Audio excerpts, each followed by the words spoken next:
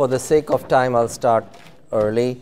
I had so many slides put in one package because Brar insisted I give her the whole set. No. So I'm not going to present everything anymore because Dr. Grusner has spoken, the essential points I wanted to make. I just want, and Dr. Grusner asked me to just talk just critical issues. So one of the things that Dr. Grusner actually just mentioned was Medicare has been looking at discard rate of kidneys. And actually I'm one of the committee members at ESRD Network too. And what they have been saying is that centers that are going to accept more organs and reduce the discard rate will be preferentially be favored and encouraged. They will support those centers, despite the SRTR data showing that the outcomes could be bad. So there are two different arms I look at it. SRTR telling us outcomes might be bad, but Medicare is really pushing for centers to take poor kidneys and organs. Let me make a yes. comment about that. The problem with regulatory organization pushing for centers or other things to take things is that you get unintended consequences from it. And the unintended consequences, like for instance, the whole DCD thing, that they wanted that the 15% of the organs transplanted should be DCD.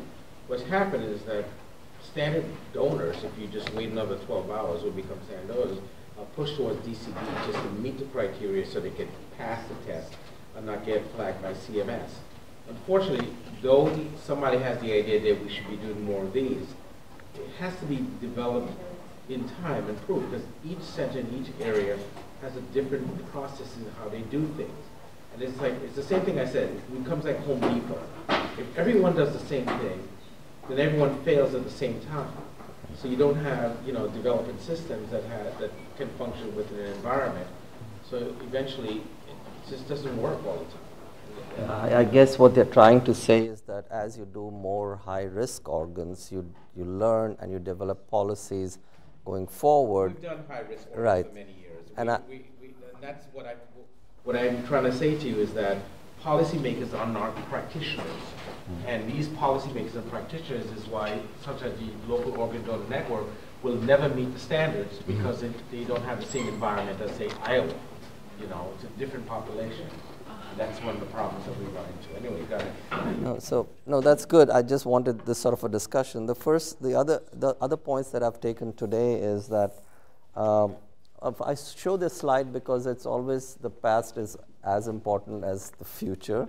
And these people have established the past, and congratulations. You're not the past, you're still the future. I'm saying we're moving to other organs, and so other leaders have come in here. And I don't know, most of you all know the gentleman in the right lower organ, Dr. Grusner knows him, Dr. Odorico, and that's where I went for, under whose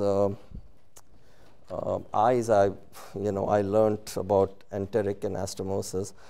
Dr. Grusner mentioned my past a little bit, but for those who don't know, my past has been at Mount Sinai for about 12 years, and that's where bladder anastomosis was being initiated, and then I spent in Texas, and of course I saw horrific side effects. I was turned away from it a bit until enteric came out, and I saw the miracles of enteric anastomosis. Again, it's never that easy, but of course outcomes are much better. I wanted to make one or two more points before I say these things. There's a comment that was made about first impressions with Dr. Grusner about the patients coming to clinic and how they feel. So it actually does matter, I think, very often. But recently I had two patients who actually got worked up at SUNY Downstate, and then they decided to go to Columbia to get listed there too. And lo and behold, I got the call back from them, quite the reverse, that they said, this is horrible at Columbia, but in fact, they enjoyed the experience at SUNY Downstate, and they said, we've never had such a team of coordinators and all calling them and following them and giving them updates. So that's a wonderful thing. So we are making headways in that. So what did I see at UW and Madison was that everybody works together as a cohesive team. So if somebody doesn't have a CAT scan done, some other coordinator picks up and says, okay, I'll order it on her behalf, and I'll take, so that the patient, they always are patient-centered, so that the patient gets all this workup done in the shortest possible time. And then I thought something that me and Dr. Grusna have been working on is educational materials and advertising, is that patients need to know everything before they just appear. Like she just mentioned that you can be first in the line, but if patients need to be educated, and we have just made the whole book, I believe. We've already made the entire pack. We are working on it. Okay. So I think that'll help a lot if patients are preempted and they're educated well. So again, I'm not going to go through history, but type 1 diabetes is the main reason we do pancreas transplants. And all of you all have the slides, so again, I'm not going to waste too much time. But where do we do just pancreas alone and no kidneys when the GFR is usually around 80 ml per minute? Here at SUNY, we've established it around 70 ml as a cutoff. They have to have good cardiovascular health. They have to be willing to undergo major abdominal surgery. Now, if they're unable to, then they can move towards the islet transplant arm. Now, what if they have CKD on top of type 1 diabetes? So as a nephrologist, Brar and I and Tedla see this all the time, but in CKD clinic, I see this quite a bit. And it becomes very critical when to refer the patients. And the cutoff point is the GFR definition. So I don't, maybe kidney transplant people can comment, is how you all measure GFR to decide, is it really 40, and how many times you need to do. So 24-hour urines are done or not done, or do you do all scans? 24-hour urines, okay. urines are done for donors, but not for recipients. As such, for recipients, it's more estimated GFR and BRD. Right, but in this case, we'll have to do it for the recipients also to see that the GFR. For recipients, it's estimated GFR. Right, and I think at Madison they do 24-hour urines to define the exact GFR. And if they're already on dialysis, it depends on how long the wait time is going to be there for living donor. Now, this is, I guess, Dr. Grusna, you already mentioned this, pancreas after kidney is going to be our first pool to attack, right, to get these patients in. And we had a patient recently we saw that was a nurse. She's a type 1 diabetic, and her GFR is 20 ml, but she has a living donor available, her brother, who's a nephrologist. And he's willing to donate. So what should you do? Should you wait? And this was a discussion actually in the Transplant Congress meeting, that should this nurse take the kidney from the brother? Should she wait for simultaneous pancreas kidney? Or should she, so what do you do? To make a long story short, so you do want to get the living donor kidney from the brother. That frees up the kidney that could go to someone else, and then she can get a pancreas after kidney. As has already been mentioned, survival is very good. And I'm going to skip these slides because these are Dr. Angelica Grusna's slides. And Dr. Grusna, you can comment if you have to or want to in these situations. You're more than welcome to. But I believe the number of pancreas transplants, about 32,000 have been done so far. And in which type of diabetes? It's mainly type 1 diabetes, even though it was shown before that it doesn't matter type 1 or type 2, but the bulk of the transplants are being done in type 1 diabetes. And whether you look at, if you look at who are the ones in type 1 diabetes, and is mainly Caucasian, but the type 2 diabetics, now you have more African American representation appearing. And transplants per million US population, which places are doing? DC and Wisconsin actually are doing quite a lot of transplants. And go back to that slide. candidacy, you can't define it as such because they tap in on Maryland, Virginia, and everybody. All of them are lumped together. So it's a false number. Okay. But Wisconsin is up there too, so, and Minnesota. Okay. Differences. Those are the two, but look where we are. It's Right down there. No further. Keep going. Keep going. Next to Connecticut. Come on, there you go. Here we go. So usually, I mean, we are somewhere at the top, but when it comes to the number of pancreas transplants per million, we are, well, Pennsylvania, New Jersey, Vermont, I mean, they're all about the same. The countries that do the most are the Scandinavian countries because they have a high penetrance of diabetes. And they also have a high willingness to be donors. When I was in Minnesota, we would not see basically patients alone in the exam room as an initial interview. There was an entire village of people there that wanted to donate. Then I went to Arizona, and that was very different. The Hispanic population was very reluctant donating, and the Native Indians basically not at all for their religious people.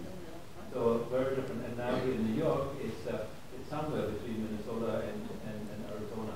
But I think it's all about education. I think as we educate people, I keep saying the half-life of a disease donor kidney is a little bit less than 10 years.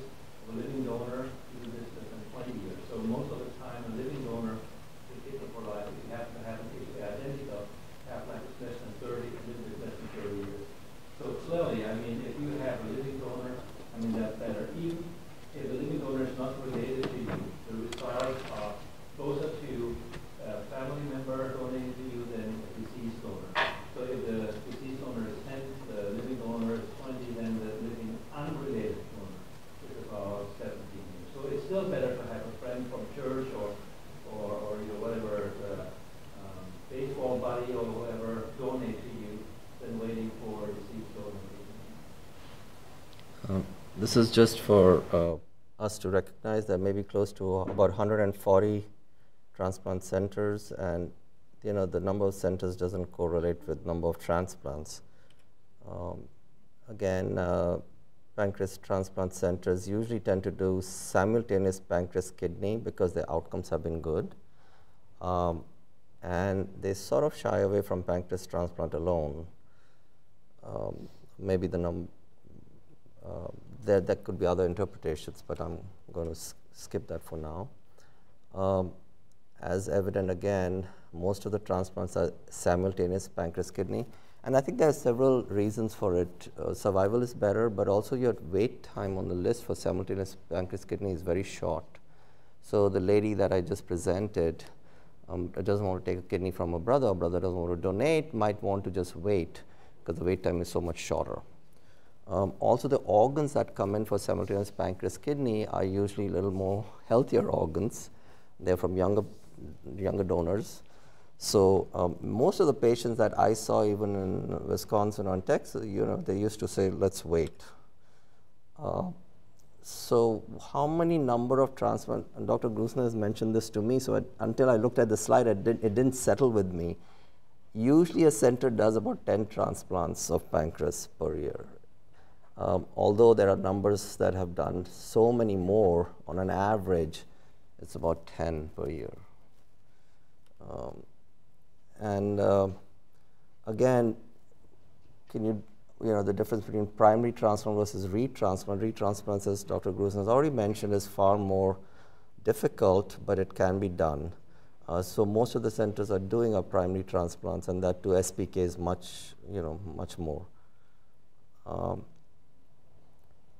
Recipient age, this is a questioner I asked his wife, Dr. Angelica Grusner, what is the average age?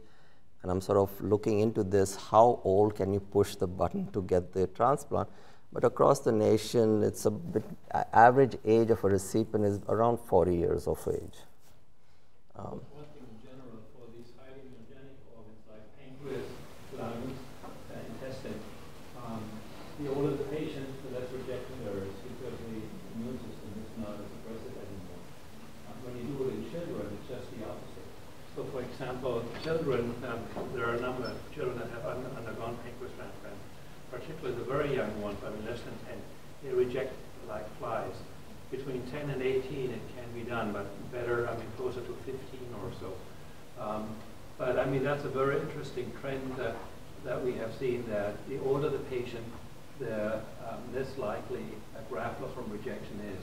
And that's one of the reasons why there were a couple of papers at this year's annual meeting in Seattle where patients' years were presented, patients receiving a pancreas and kidney transplant at the age of 60 or above with good outcome. So it is different than what you would expect.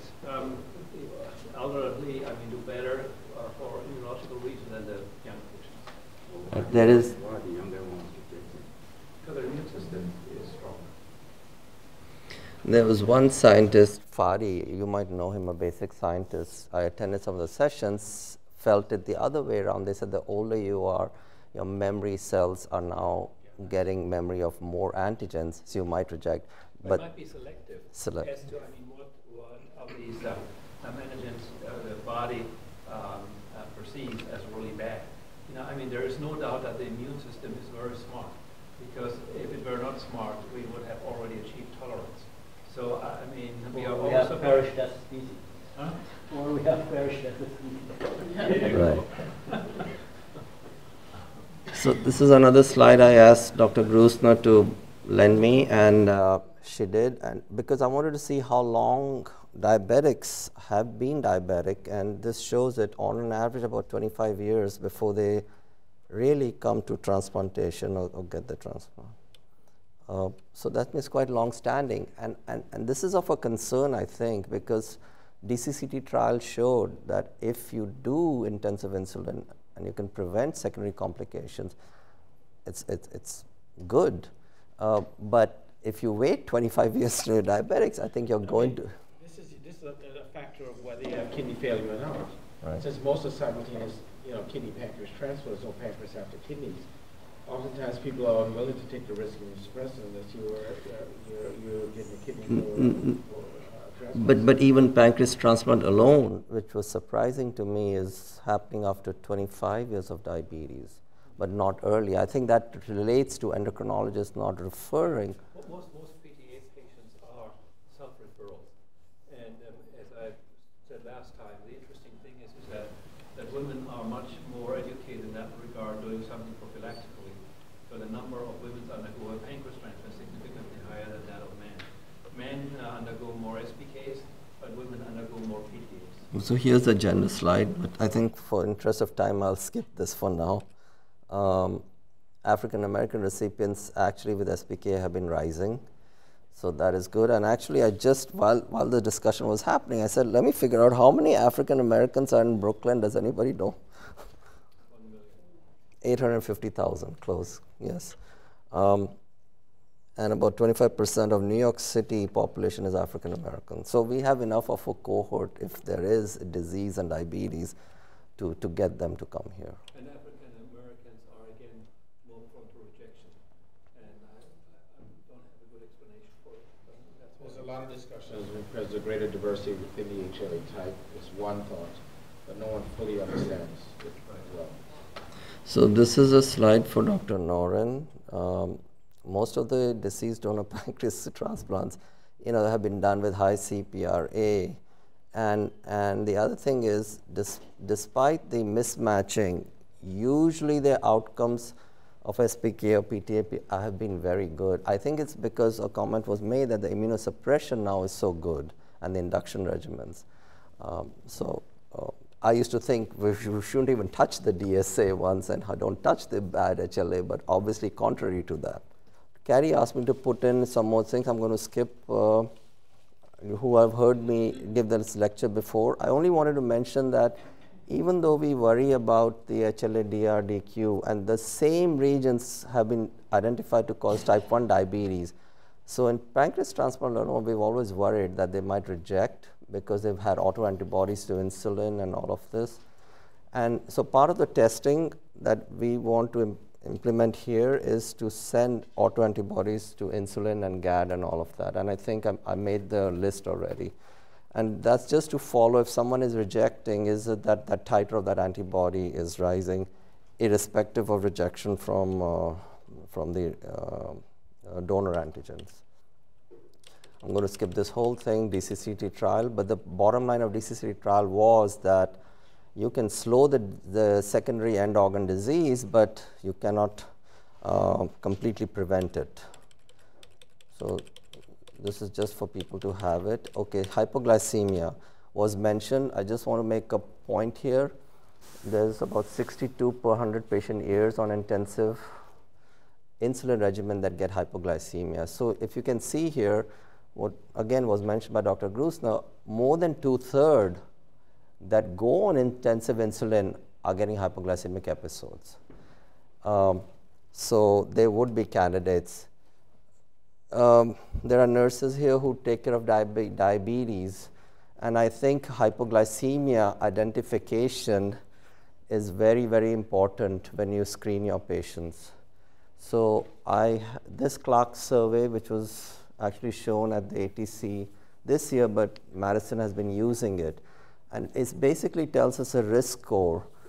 And this survey should be done on all diabetics that come to our clinics that are being screened for kidney pancreas. Because if it is identified by the coordinator, and I guess Susan is being identified as one of the main coordinators, I have a feeling, but could be anybody. No, the three coordinators all rotate. I think it's just that Susan works with Parkside, so you're just more used to her. But, okay. But everybody will be involved. All right, so this will push somebody to be ahead of the list somewhat, that they're getting so many hypoglycemic episodes that they should get the transplant faster. Again, I spent personally, because again, I sort of learned during my rotations there, that a lot of time is spent on history taking of their hypoglycemic episodes. I mean, how is it being manifested? Because hypoglycemic unawareness is actually more dangerous than hypoglycemic awareness. And so I remember Dr. Rico spending an hour discussing, was there somebody with you? Is he severe? Did somebody give you insulin? Did you call 911? Were you driving? I mean, all of these details he takes in history taking. So that gives a sense there's an urgency to get the transplant. All right. That's all I had to say. And also, one of the, amongst the medical nephrologists who take history is this type of insulins, because some of the hypoglycemia could be unrelated to pancreas problem. You know, it could be that the insulin regimens are all wrong. So part of, at least I now have to refresh myself always, these regimens are changing. So sometimes adjusting the insulin regimen might avoid the hypoglycemia. So they could wait a little bit longer. Anyway. So these are the autoantibodies that we have included in the list of testing. And people can look up their mechanisms and how they were identified. I'm not going to go over this either. This was already mentioned. By getting a pancreas, you get normal glycemia, and you can prevent secondary complications. So again, now these are some of the pictures I had taken when I was there. And what the surgeon is showing is the pancreas going in. I'm not going to go over the solutions, but I'll have more pictures to show you later. So for someone to get a pancreas alone candidates, they have to have diabetes and satisfactory renal function. So here's where we changed our cutoff not being 80 to 70. GFR of getting a pancreas transplant alone. And maybe we can look at the outcomes later on of what happens. Why did you change it? Dr. Grusner's experience. Originally, I always had 60, Wisconsin had 80, and I thought we would play conservative and meet in the middle. Okay.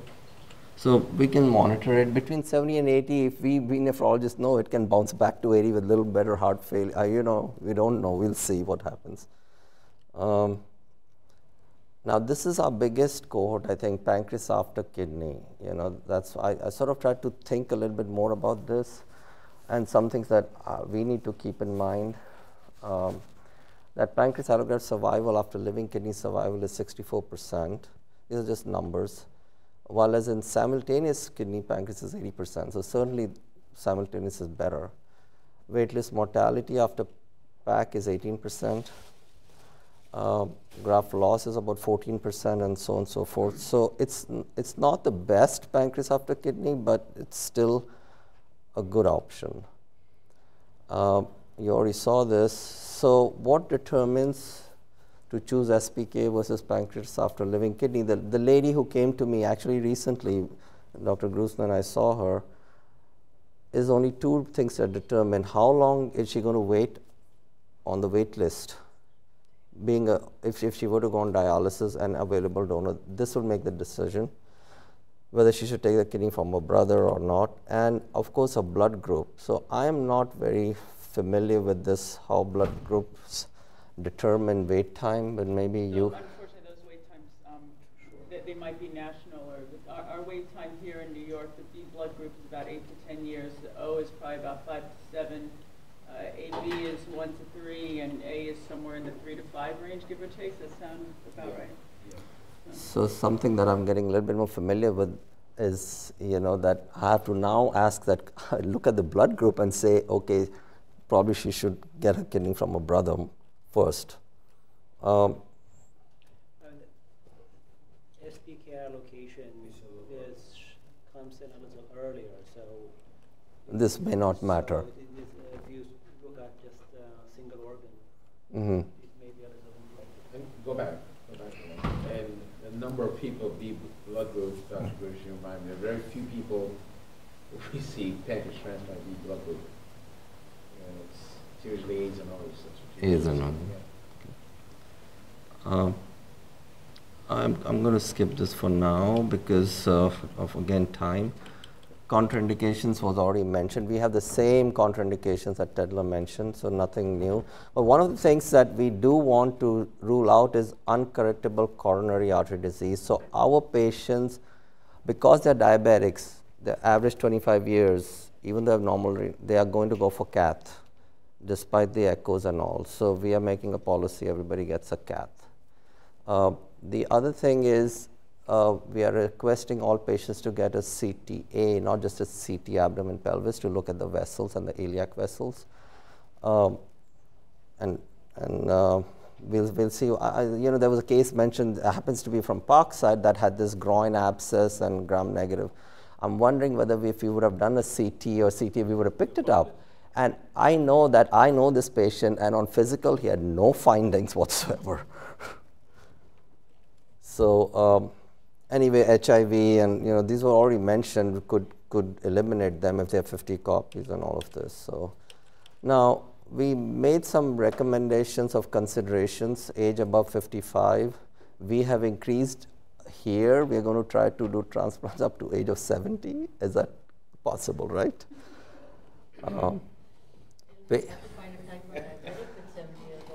Yeah. It's only I think that there is a 70-year-old that pancreas transplant alone and biologically looks like a 50-year-old. We may consider it. By and large, we don't do it. But what I don't want is discriminate against age. We could have also said, 5-year or 10-year or whatever. I think in general, many of these patients are desperate. And I think it's better, they talk to someone in transplant center and we talk sense into them and tell them, look, this is probably not the best thing than taking them out there. So, it's kind of all service system. Not the way I see it. You're being constitutional. So all comers. And then we still can say, no, And so chronological age is not as important as how healthy they are, So you could be a runner and still be. I saw a lady the other day, she was 93. I could not believe it. She looked like 60. So, but she does everything in her house. No, she's not. I'm just saying, it's how healthy you are. The C-peptide, the last one, is a part of a workup to say that there's pancreas failure. If C-peptide is very low, there's nothing left of the pancreas, they would benefit. But in obese type 2, it's a little tricky to see if is it above 2, then the BMI has to be below 30. You can't have both. Am I correct? Actually, that UNOS policy was redone at the last meeting, at the June board meeting. They did away with the C-peptide and the BMI requirements or restrictions for KP SPK. So the only thing they have to have is they have to be on insulin. That's the only medical criteria other than diabetes and kidney diet.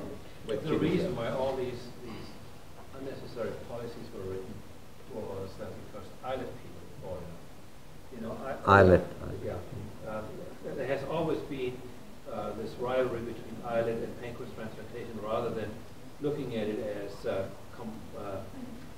complementary and not competing procedures is an issue, because I think you or Carrie may have said before, we do islet transplants in patients that have lots of comorbidities because it's not major surgery. We do pancreas transplants, so the results are better, but it's major surgery. So the islet people, because they do not, in most cases, achieve insulin independence, came up with very elaborate schemes of how to check, whether the patient is really euglycemic or not and so forth. And then all the debate about the C-peptide came up. The 50,000 pancreas transplants that we have in the registry, even if a patient is only on 5 units a day, it is considered a failure. I mean, that's how stringent we are about it. I personally must say that I think the BMI and the C-peptide debate was ill conceived right from the get-go, because if you have a patient on dialysis with a BMI of 33 who is a relatively brittle diabetic, I mean, you will not bring his BMI down to 28, where it should have been before. Now it's 30, and hopefully it will go up higher. But I think sometimes with organizations like UNOS, common sense doesn't always prevail, and then policies are put in place that are questioned thereafter and then corrected. Like in this case, I mean, there are many other policies, but because in the end it's done in small committees and so forth, and then it goes out for public comment. Some of these things, just slip through the grids, and then we deal with it, and we have to correct it later. From my perspective, for like 30 years, C-peptide was never an issue for pancreas transplantation. It was always the patient insulin or not. So I think we are finally getting back to, where we were and where we need to be. But do you agree that the BMI should be less than 35?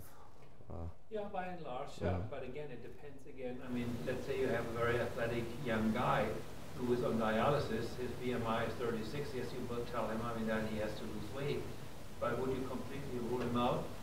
I'm not sure about that. You know, what you could do then is just give him a kidney first. And see how he does, if he's able to lose weight, or if he has a weight-reducing procedure, then evaluate it. Right.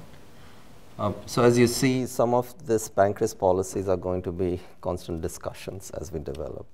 Dr. Grusner, that raised a very interesting question, particularly with the higher BMI, those greater than 30, because the evidence from bariatric procedures and its own research is that just that procedure alone reduces the insulin requirement or insulin for some of these patient populations. Should we not consider that, particularly for those with larger BMIs in this population? Yes. I think as Dr. Saggi just said, I think in these patients that are a little bit outside of the usual criteria, we all have to get together and come to a consensus. Because I think pushing too hard in one direction or another, it's not good. I think we as a transplant center have to have a team approach where basically most of us, agree with what we are doing. And of course, if there are reasons why it should not be done, and very objective reasons, we want to do it. Yeah. But as you mentioned before, I sometimes think all these many policies that we have in place, if you just take all comers and then you work your way through, yes, it does take a lot of work, but that way you give everyone a chance at least, to be presented and to see what's going on. There are many patients out there that are denied by one center after another, and then eventually, someone takes them on. And I have always been of the opinion it's better to be inclusive than exclusive. You still can make the point, no, this is not a good candidate. But we should be the center then where people say, oh, Downstate didn't take that patient. That we set the standard, people know they can come to us, we evaluate them, but when we say no, I mean, it's for very, very good reason. Because otherwise we're just following what, I mean, the others are doing. I'm sure, I mean, we will see a few patients that may not be transplanted at Columbia or at Cornell or whatever. And what Dr. Saggi was saying, I mean, actually makes me really proud if patients go to Columbia where they have the nice clinics and the nice whatever building and so forth. And they still like us better because the people here seem to be more concerned about them and more engaged. I mean, then we have done our job. Because in the end, that's what it is. I mean, the brick and mortars are not going to do the transplant. It's us. And that's what is so important and what counts. You know, we have, even without having advertised anything about pancreas transplantation, we have patients that already have contacted us because they want to see us and they want to transplant. And this is all good. Look, diabetes is considered a disease of poor, underprivileged people, and it's considered a disease that is by and large not well reimbursed. That's one of the reasons why all the Manhattan centers have huge liver transplant centers. But no one is doing, I mean, pancreas transplant. Dr. John was mentioning, what was it, 25 or whatever the number is. When I was in Minnesota for 1 year, we did every 7th pancreas transplant in the world. We did 150 pancreas transplants in 160 in 1 year. That's as much as it takes in 6 years for all the New York centers to do pancreas transplant. So we have a huge opportunity to do it here. And patients will be coming to us, not only for pancreas transplant, but also for kidney transplant. So once it is established, I think it will have a huge effect on who is going to come to us and who wants to be transplanted here. I'm going to add a little history to what you're saying. One of the issues in the New York area, there were like about three or four endocrinologists, particularly in the Manhattan area, who have a lot of type 1 diabetics on their care. One of them was at NYU. He refused to have any pancreas transplants done for any of his patients in the New York area, sent them to Minnesota or Wisconsin. Andrew Klein, right? That's correct. Illinois, he sent me patients to right. Arizona. Exactly. He never wanted anyone in New York to do it, and he had a huge population of type 1 diabetic. But then what he always told us was that the results were not good enough, and that these centers were not willing to take care of these patients like Wisconsin or Minnesota. The answer is wrong, because we but work that's with perception. No, that's his perception, because I met with him a number of occasions and took care of the pancreas patients that we did very well, and some of them are surviving after 15, 16 years, a good number of them. One of them is at 17 years now, and he's doing very well. And the thing about it, it's his perception, the perception that he started before we got there, never gave anyone a chance and sent them elsewhere. I don't think he wanted to have to talk to a surgeon directly. And that's part of the process, when I met with him. He barely wanted to talk to him.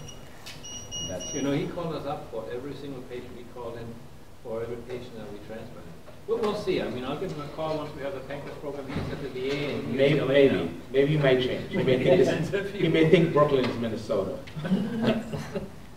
I just want to make 2 points about, one point about BMI is, of course, the BMI can be high, but if the insulin requirements in that individual is also very high, the chances of them getting off insulin after pancreas transplant is not that great. There was a Dees paper, which I can show later on, and he did an analysis. So you have to take the history of amount of insulin. So if they require about 70 units a day, and the BMI is high, and they get a pancreas transplant, they might not get off insulin.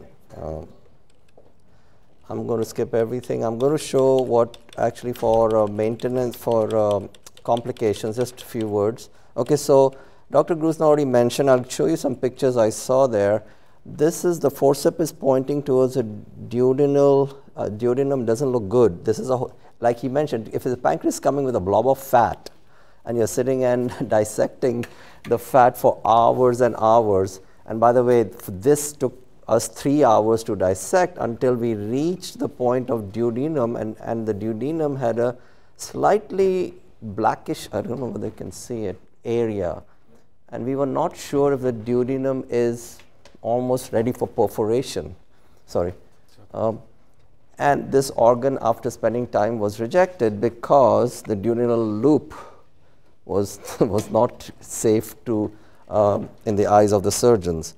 And we debated whether there was an NG tube in the patient who had, who died, or was it an ulcer that was going to bleed. We didn't cut this open, but the organ was sent away for research. And if you can see, I can't point, but that's the spleen that Dr. Grusner was talking about at the end. This is the spleen that is attached. And so it takes a lot of work to dissect away the tissue and the spleen. And if Can you start with the bench work always this is first? So only after you know that, yes, I can do the reconstruction, well, that takes 2 hours. But I mean, this takes about half an hour or so just to get an idea whether it's transplantable or not, because you obviously cannot open the patient and then say, hey, hold a second, I mean, the pancreas now is not good, we're not doing the transplant. So I mean, you have to start with the bench work first and make sure everything looks okay. And once that is okay, then the patient comes to the room and then you open the patient. But this is different than with the kidneys, where very often, I mean, we already have everything set up by the time we start the bench work. So here is another pancreas that looked quite nice actually after dissection, but I don't know whether you can make out, which was actually Dr. Grusner mentioned it in a rush. There is a capsular tear here. The capsule is not intact. While procurement, something had happened. Now, this could cause, once it goes in the belly, pancreas juices leaking into the peritoneum and causing peritonitis. So Dr. Kaufman actually rejected this organ. Now this looks like a very good pancreas after dissection and ready to go in. Spleen is gone, and I did not show the iliac vessels which were taken from the donor, and the Y anastomosis was done, which Dr. Grusner already showed. But it's really a very delicate work that they do to anastomose and make sure it's all patent. So this slide is important for people who will take care of pancreas patients post-transplant on the floors. And whenever there's an increased amylase or lipase, we think of this chart in this way: early, meaning there could be from ileus, post-surgical complications, parenchymal leak, enteric leak, etc. Late is rejections. Of course, thrombosis can happen, as was mentioned. Tacrotoxicity, sepsis, all of these are possibilities. So one case, one or two cases, 45-year-old male, 11 days post-PTA, came to the emergency department. By the way, the length of stay at Wisconsin is 4.5 to 5 days. They don't go to ICU, but here we will be sending them to the ICU because of our infrastructure is not actually totally ready, right, for floor observation, but we'll hopefully get there. Anyway, this gentleman came with hypoglycemic unawareness, I guess. Anyway, he was on Thymotac, MMF, readmitted with fever, and his enzymes were elevated, amylase and lipase. Glucose is normal, TAC level was 12. What should the workup be? Such a patient, of course, we will learn as more of us take care of it, is elevated enzymes in a pancreas transplant patient can mean a lot of things, from enteric leak to an abscess, peritonitis, etc. And of course, its rejection is always in the picture. So what do we do? So we will be asking, and we had a meeting with the radiologist, we need a CAT scan immediately from the emergency room to look at the organs if there's leak or perforation. Anything that is possible perforation, of course, go to the OR immediately. And if everything looks sort of stable, but just the enzymes are going up, then you have to suspect that there's rejection going on, and the patient will move towards a pancreas biopsy. Again, this is available for you all. I'm not going to go over it, but what I saw was an elevation enzymes being caused by a lot of ileus post-operatively, as was mentioned, because there's a backflow of the duodenal juices into the pancreas. So we have to keep the bowels rested for a little bit until the bowels start to move, no obstruction. Of course, they are on pain medicines, that becomes an issue. Now they can't move, they get obstructed. So you all will see all of this eventually. This is another one that came in with pancreatic enzymes, acute abdomen, and there was a perforated closed loop obstruction. The arrows point towards it. Such a patient would go to the operating room immediately. This patient formed a large cyst, a pseudocyst. And there is a flow sheet chart here saying that if you see a CAT scan with some fluid collection, the first thing is to aspirate it. The three things for teaching purposes are that if you have to decide, does it have high bilirubin or does it have amylase, and culture it. And based on that, if it has high bilirubin and amylase, the leak is at the duodenal segment, patient goes to the operating room. If you don't have bilirubin but just high amylase without any infection, then you can treat with octreotide and with drainage. So, we can stratify patients managed medically and through the help of IR versus some that need to go to the OR. And some may need antibiotics and maybe an abscess. So we really need the help of IR people post-operatively. I'm going to skip all of this. And I'm just going to say that I've tried to get ultrasound-guided pancreas biopsy. Hopefully it'll happen. If not, we'll have to use CT-guided for now. I think I can... You got to be realistic here. We're downstate. I know. Can I turn the lights on? No, really, in terms of where the expertise lie in terms of interventional work. And the situation like this, the interventionalists here was much more comfortable doing a CT-guided biopsies. And in time, with the use of ultrasound, they do use ultrasound for certain things, but something like this, they'll clearly do a CT-guided biopsy to be more accurate. Right, so I did almost 5 there, and it was literally, I thought kidney biopsies, and there have been some, none of them had, it was so easy to do because it relied solely on the skill with your technician that's helping. And so that's something we'll have to see if they can get trained, and the correct apparatus, you get it in first shot. Correct. So I think for now, we'll go with No, I understand. But this is something that, because we want to keep everything within our transplant division, so. Shouldn't you be sending a sample to the lab? Yes.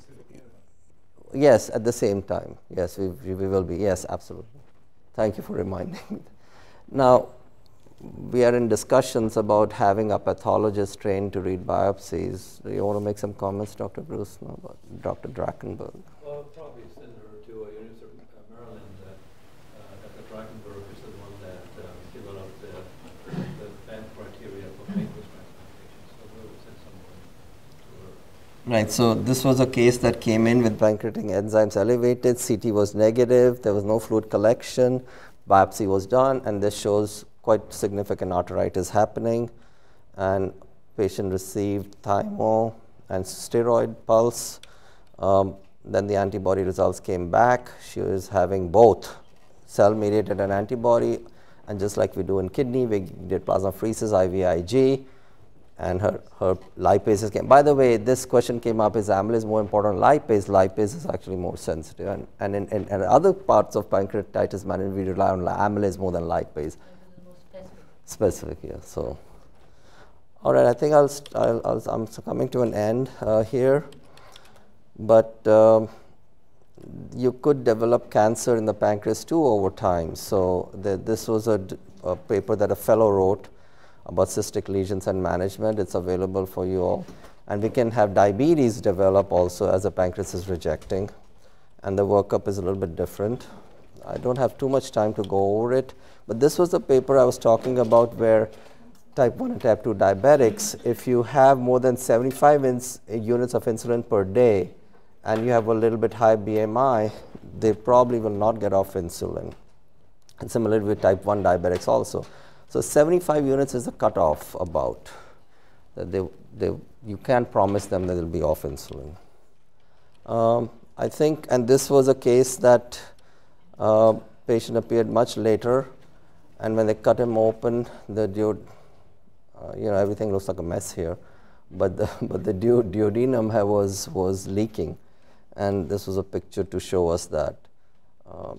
Okay, I think I'll end there. The rest are biopsy pictures. And any questions anybody might have? I ran through it, and if I took too much time, I apologize. But